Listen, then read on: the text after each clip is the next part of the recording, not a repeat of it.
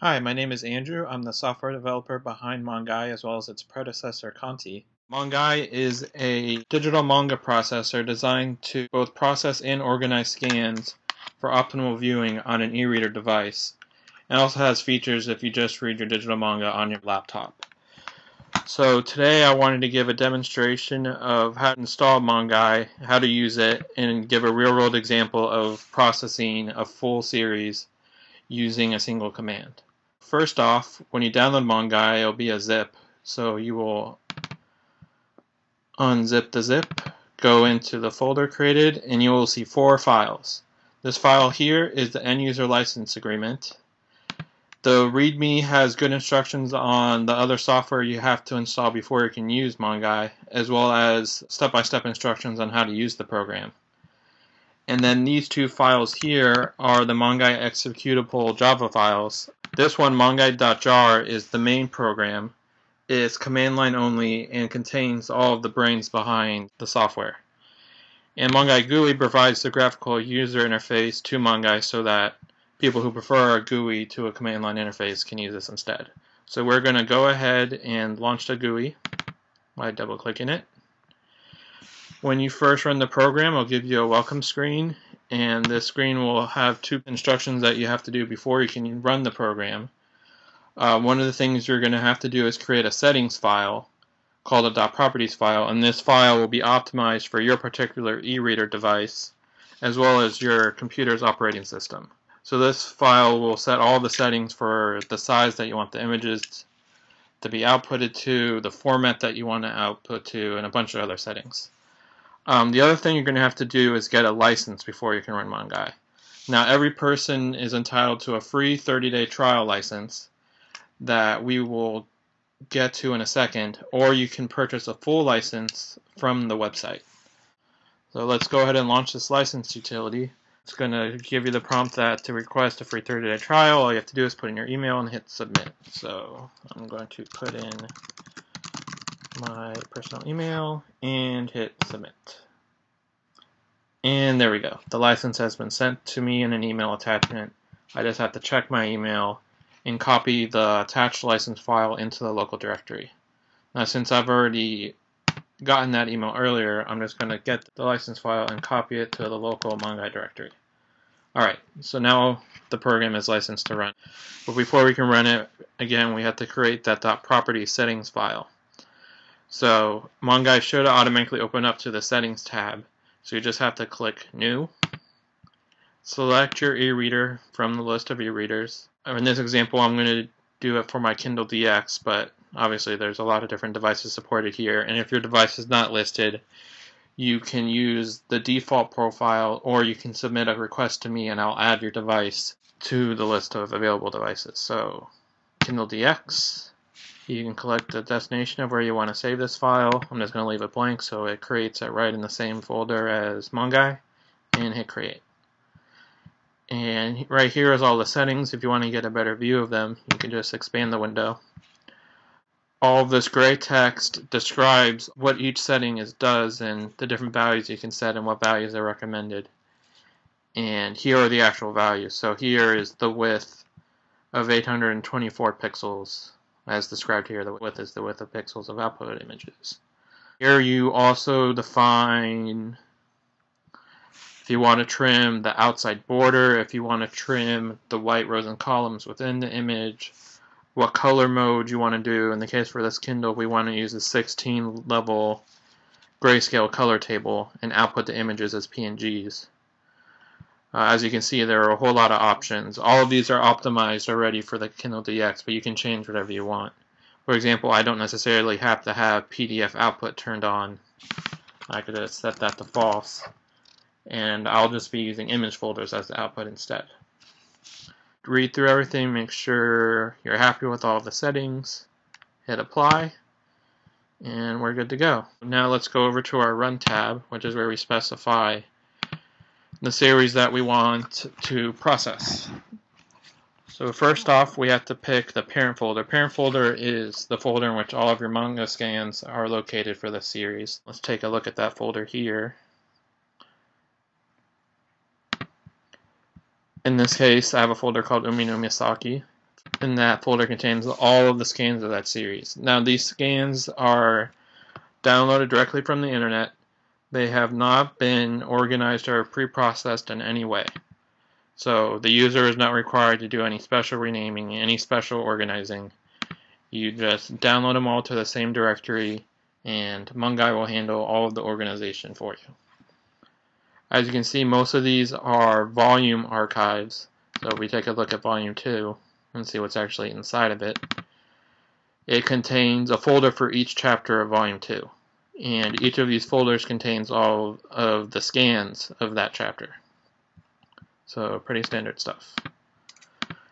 The only manual organization I did for this example is I created a folder called V11. This represents the chapters of volume 11. I did this because volume 11 of this series has not been released in Talkabon yet. So the only way that it would have this volume information is if I give it to it manually. So I just created the folder V11. I dumped all of the chapters that I know will eventually make up volume 11, and that's enough for the program to know that all of these chapters are associated with that volume. Alternatively, I could have just left these chapters in the same folder as the rest of these files. MangAI would have determined that the chapters are close to each other in number, but it wouldn't know which volume they are part of. So instead of binding them as volume 11, it would have bound it as a fake volume, so volume A or volume B or something like that. So let's go ahead and get ready to run. We're going to set our parent folder to the folder containing all of the manga for that series. So document manga Misaki. Put in the title of the series and specify where I want all the output files to go.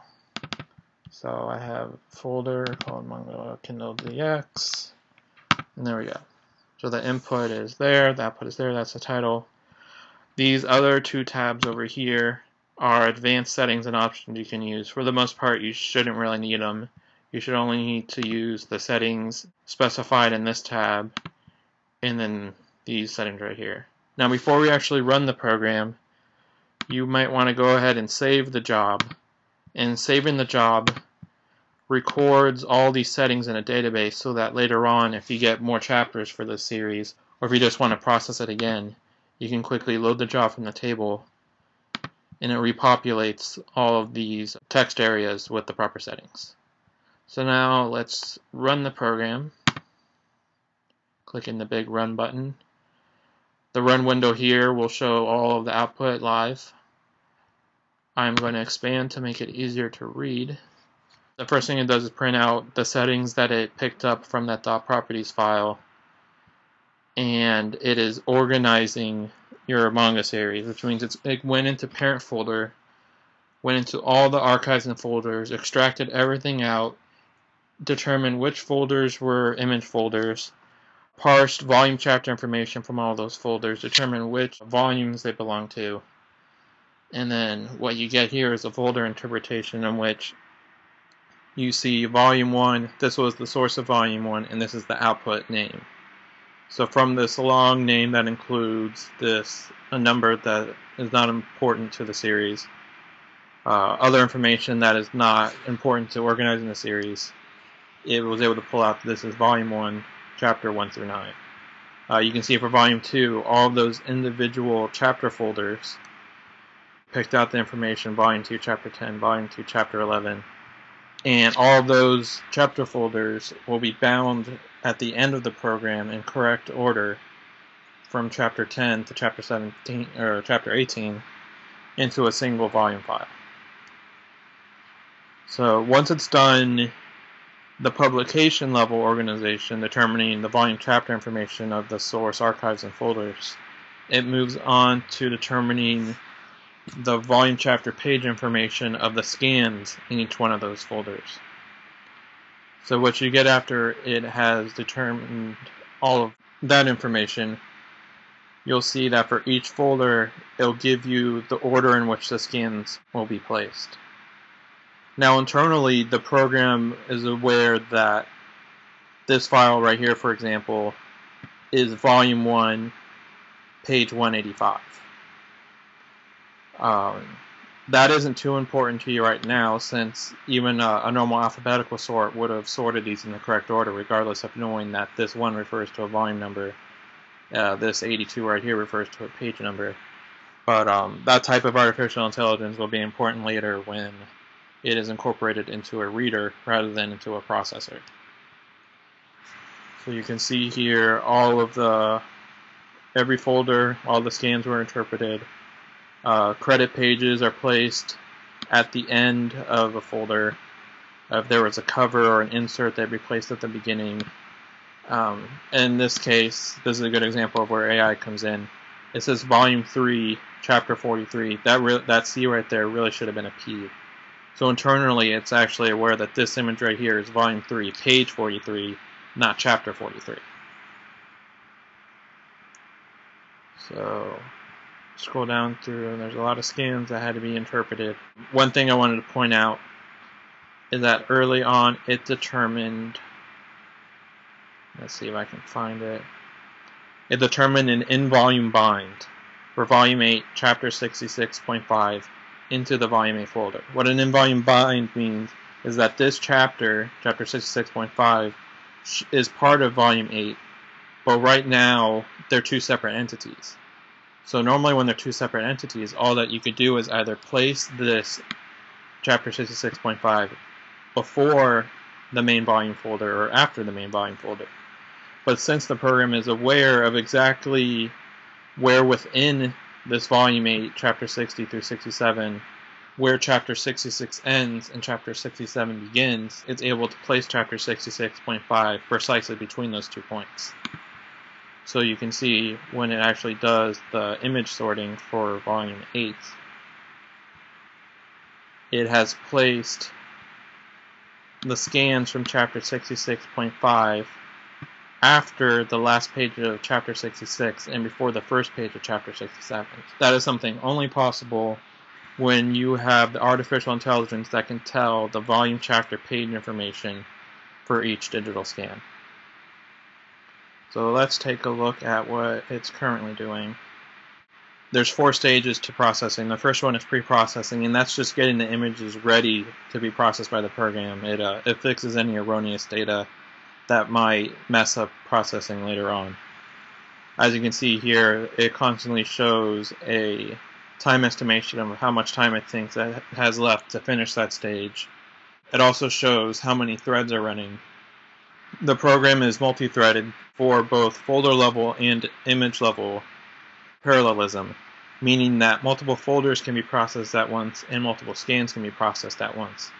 And the number of threads that the program uses is based on the specs of your computer that it can detect. In my case, since I have a quad-core hyper-threaded processor, it was able to determine that it could use 8 threads to do the work. Obviously, the more threads you use, as long as your hardware supports it, the more work can be done in a smaller amount of time.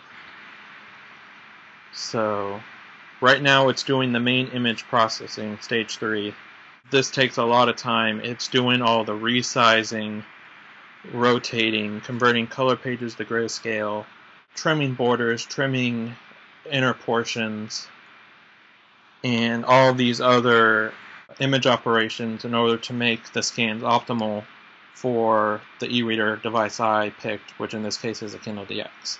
So depending on how big your series is, how many scans it has to process, and how fast your computer is, stage 3 can take a pretty long time. In this case, it says I have 13 more minutes to go. So I'll go ahead and fast forward this video to when this main processing is done.